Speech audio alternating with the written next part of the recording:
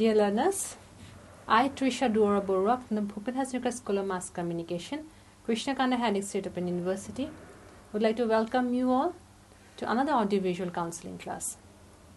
In today's class, we are going to discuss Unit 12 of a second semester mass communication paper, that is journalism paper, and the unit is Unit 12, that is news editing.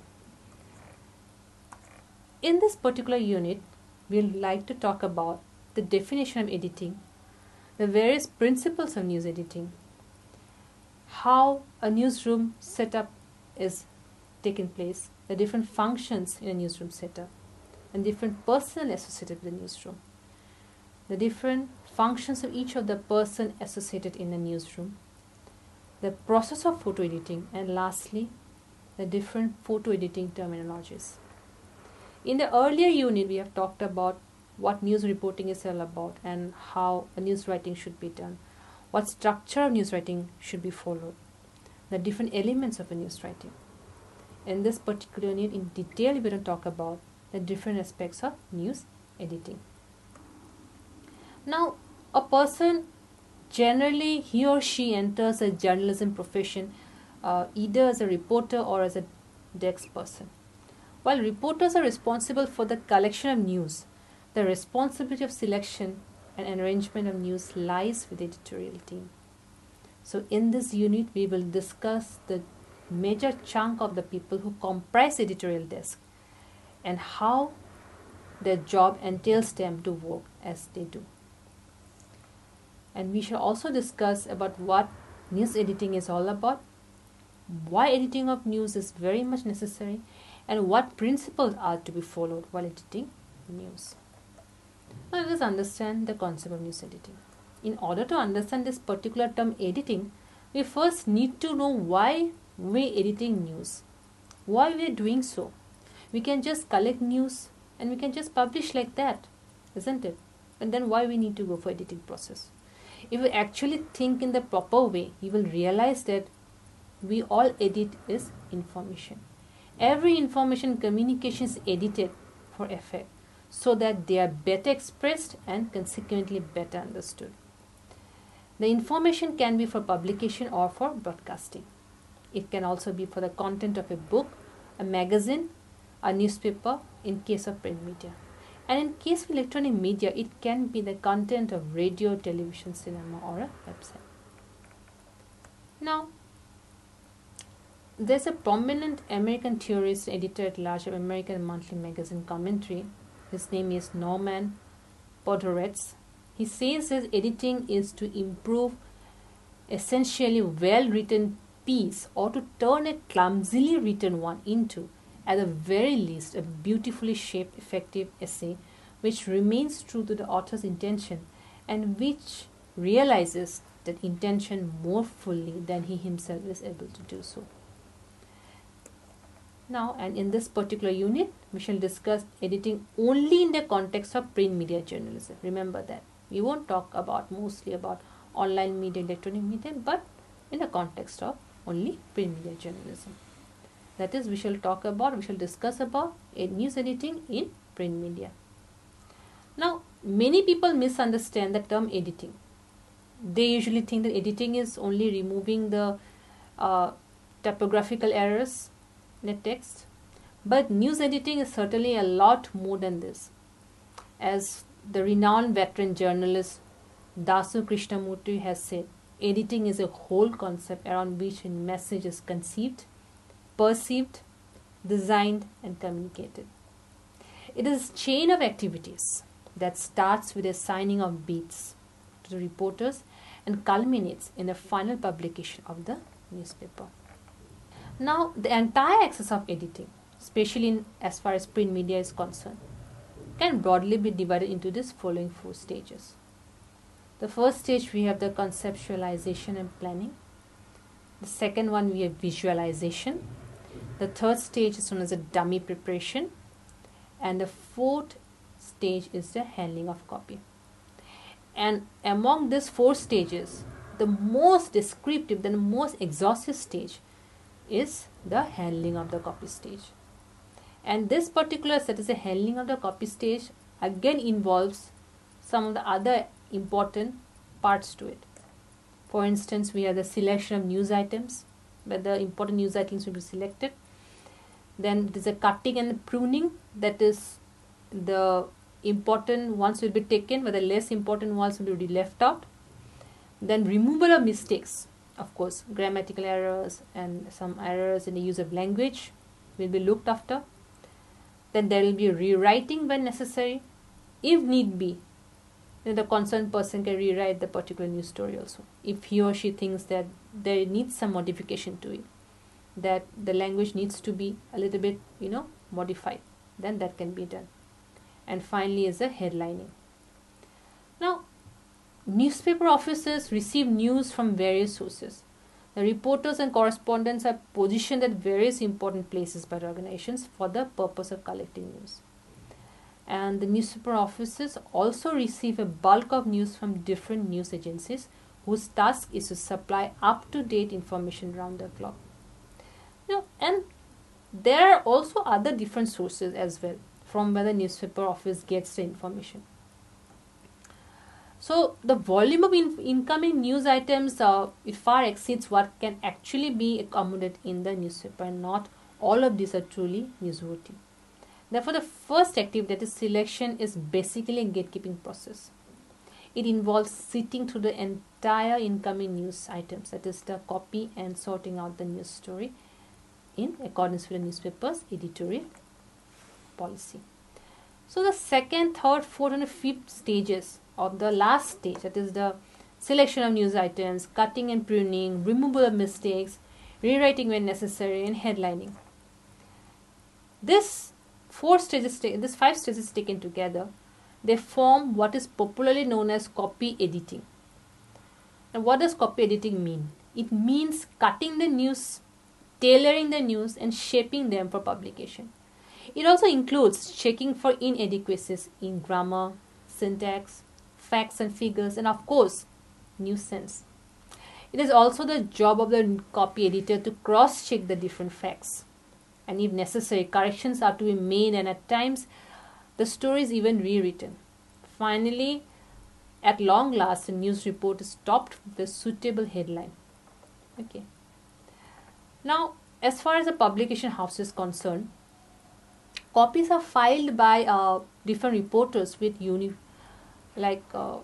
writing skills. Therefore, it's an important function of copy editing is to bring uniformity of language and style in conformity with the style book, so the readers get a uniform reading experience.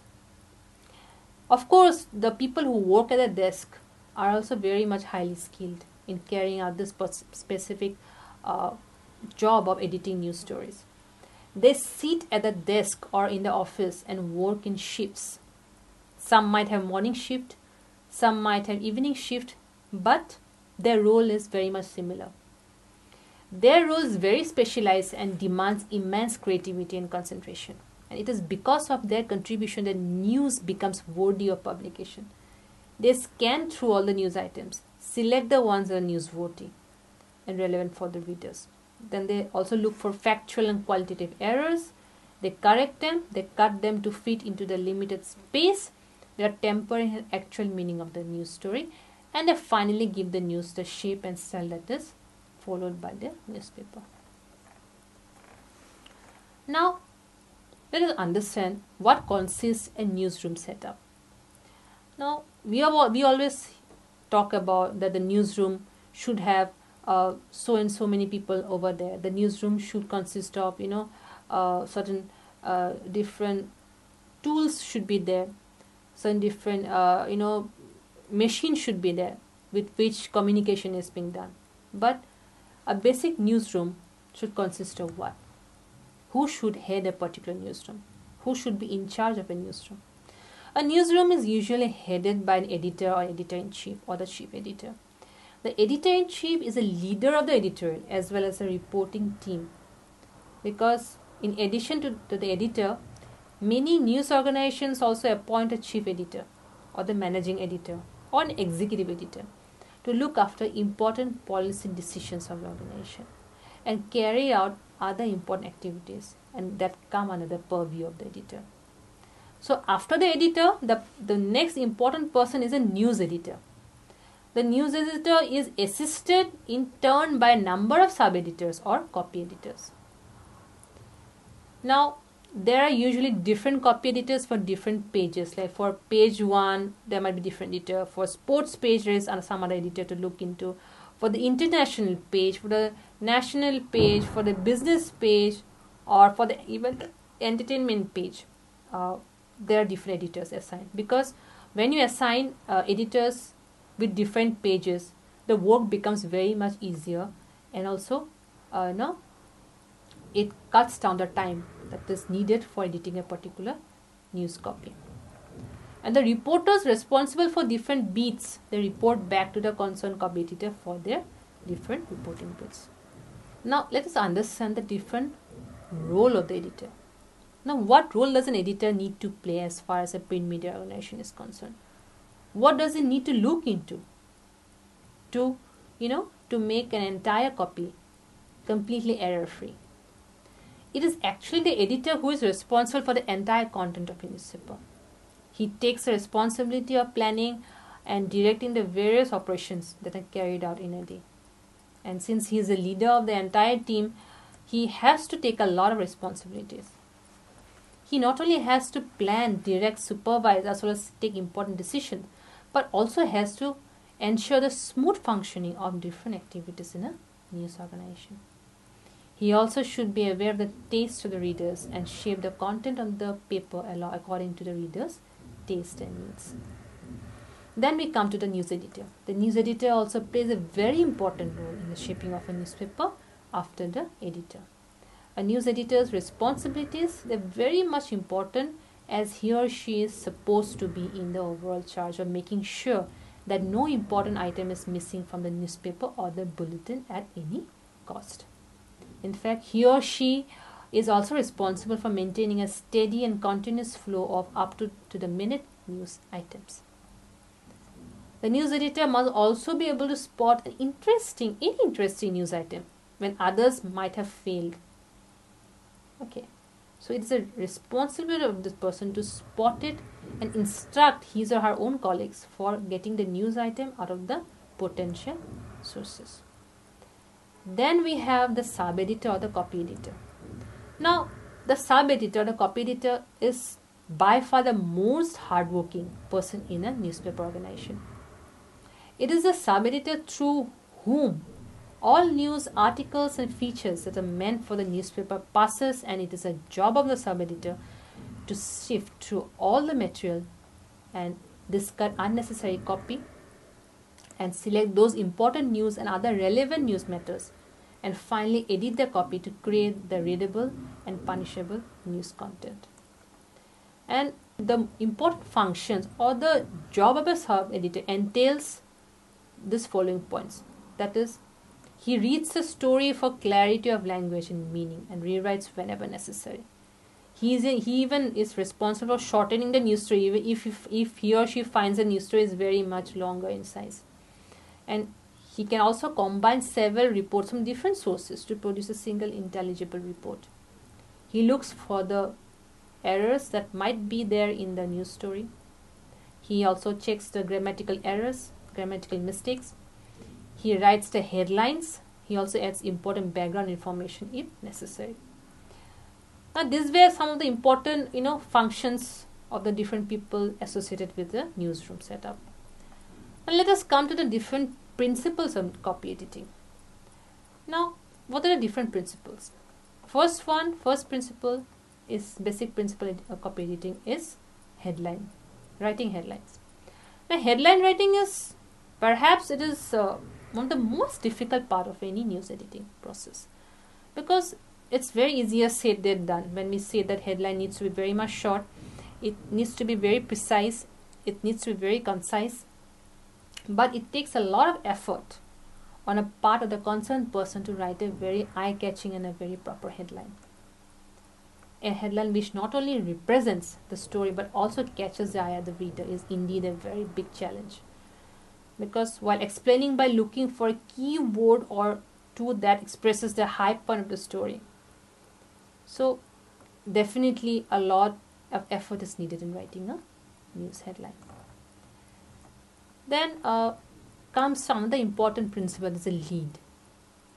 Now we have already talked about what lead is all about in the previous unit, that is in unit 11, where we have said the lead consists the most important parts of a news story. They are put into the lead as far as writing an inverted pyramid style of news story is concerned. No matter how the reporter has written the copy, the sub-editor handling the copy has to arrange the lead in such a manner that after extracting the main points of the news story, the lead should contain all the 5 W's and 1 H, in that particular news story. But in case of a major story where it becomes very much difficult to club all the W's and 1 H, then at least the lead should answer what, when and where. The rest of the elements should be dealt with in the subsequent paragraphs. And in writing the lead, the copy editor has to keep in mind the economy of the words. Ideally, a lead should not contain more than 30 to 35 words, and each sentence should not exceed more than 15 words. Now, there are also different kinds of leads. Okay. Usually we say the lead should be very much short in nature, it should be very precise. But this doesn't mean that the lead should be devoid of facts. It doesn't mean that you won't give all the different facts, you'll remove the facts. Definitely facts will be there in a lead, but the words should be very much limited. Okay. Ideally, the lead should give the summary of what has actually happened in a nutshell. The reader should get the entire information in the lead itself, at least the crux of the story, because it enables the readers to get the main essence of the story in the first paragraph itself. And this kind of lead which actually summarizes the story is known as a summary lead or news lead or multiple element lead. And then apart from summary lead, you have another important lead, that is the narrative lead. Now, what exactly is narrative lead? It is also known as a descriptive lead or picture lead. Okay. Now, the copy editor also makes use of different other kinds of leads for special impact, and narrative lead is one of them. Now, this lead can be actually used in order to attract the reader's attention by drawing a vivid picture of a particular situation, or maybe a particular place, or about a particular person, or about some object or unusual phase of action. Again, if in a news story the time element consists of fast action or the intervals are separated by a series of related events which needs to be emphasized, then the staccato lead can be used. Okay, in staccato lead, it consists of several broken sentences that is punctuated either by periods or dashes. Then, these are some of the important types of lead. Then let us come to the body. Now, the body elaborates what has already been established in the lead, because points which have not been accommodated in the lead are elaborated in the body. Mostly the body deals with the element of how, but while constructing the body of a news story, the sub-editor should remember that he maintains a logical order of the facts in the body. Okay, he should put the facts in a proper body, in a proper way, in a proper chronological way. Otherwise, the entire meaning of the news story will not come out. Then comes, of course, the conclusion part. Now, as we have talked about earlier, a hard news story does not have a conclusion, because mostly in case of soft news stories, the conclusion is an essential element. Nevertheless, in the conclusion part, the sub-editor should weave out the vital points of the entire story and give a suitable conclusion. Now, let us come to another important concept of this particular unit that we will talk about now, that is the photo editing. Now, we have talked about editing, the different principles of editing, what guidelines should be followed by editing a news story, how a news story should be edited, who are the persons responsible in a newsroom setup, and so on and so forth. Now we shall try to talk about or discuss a little about photo editing. Now, from the term itself, photo editing, that is, it means editing a photocopy. Because apart from text news contents, Newspapers also carry a number of pictures, a number of photographs. Apart from adding validity and emphasis to news stories, a photograph can also stand alone as a news item in itself. Besides, photographs lend variety to a page, attract attention, enhance the look of the page, and break the monotony associated by it. And photo features are very much popular among the readers. Because whenever you write a news story, usually when you try to incorporate some photos into it, that actually enhances the beauty of the news story. Because that will cut down the monotonous nature of reading a particular news story. We always say the picture is worth 1,000 words. Why do we say that? Because from a picture, we can actually make out what the news story is all about. So, whenever a particular news story is followed, or whenever a news story has a picture to accompany it, that actually enhances the aesthetic appeal of that particular news story. Now, who is a photo editor? Just like the news editor and other departmental editors, a photo editor is also responsible for collecting the different quality photographs of any event that is happening anywhere, and also editing it in order to make it worthy for publication in the newspaper. The photo editor, in consultation with the editor of the departmental editors, would select appropriate photographs, adequately edit them, and decide their position within the layer of the paper. And it is a photo editor's responsibility to select the best picture which tells the story on its own. Okay. And let us try to just quickly go over the basic requirements of a good photograph. What exactly is necessary for a picture to be incorporated within a news story, or what consists of a good photograph. Now, first and foremost basic requisite of a good photograph is that it should have the elements essential for news. That is, it should have the news values. News value should be there. Second important basic point as far as a photograph is concerned is that it should be an action photo or dynamic photo. That is, it should show some kind of action. It shouldn't be something is very stagnant and a picture has been taken. No. Because whenever you take a picture of an activity that is taking place, or maybe you want to show showcase, an action in the form of a picture, that has more appeal to it. Okay. So, and the third important prerequisite or third important quality of a good photograph is clarity. It is a very important consideration while selecting pictures. Okay, because the main elements in the picture must be clearly visible. It should not be very much hazy in nature. Okay, it should not be blurred.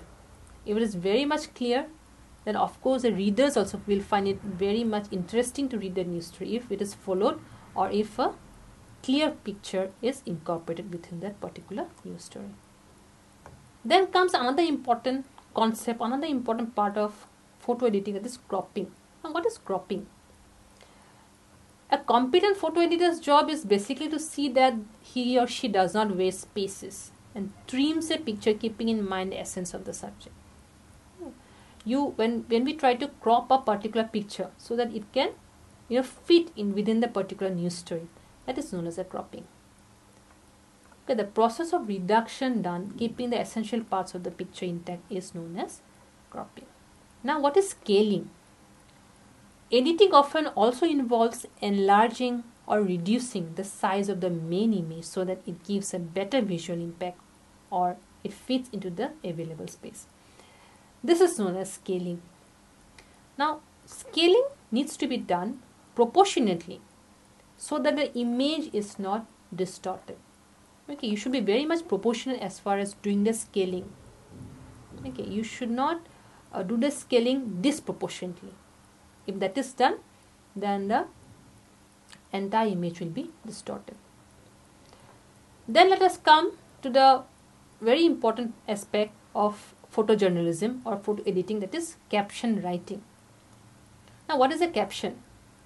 Caption is basically a description of the content of a photograph. Now, let's suppose if I try to insert a particular photograph within a news story, I'll have to write something below that, photograph that might actually enhance, that might actually speak what the photograph is all about. Because if I just insert a simple picture without writing anything below it, then of course, and if the picture is very much, abstract in nature, then readers won't be able to understand what the news story is all about, or for that matter, what the picture is all about. That is why caption is very much an important part of a photograph. In fact, a caption tells what a photograph is all about. Usually caption, it's written in a very short way, very minimum words is used, and it best describes a photograph. So it is not a very easy task to write a caption, and it demands high amount of creativity. And a caption, always remember that a caption should always carry the elements of what, where, and when. Okay. So with this, we have come to the end of today's unit. In this unit, that is news editing, we have tried to analyze, we have tried to understand what news editing is all about, why editing is very much essential part of any news writing process, why editing is very much essential as far as print journalism is concerned. And also we have tried to analyze, the very basics or principles of news editing. Then we have tried to understand what photo editing is all about, the various concepts, the various issues related to the area of photojournalism or photo editing. We have tried to understand what cropping is. We have also tried to analyze the concept of scaling, and also a very important part of photo editing, that is caption writing. So with this few words, I have come to the end of today's discussion. Thank you all so much.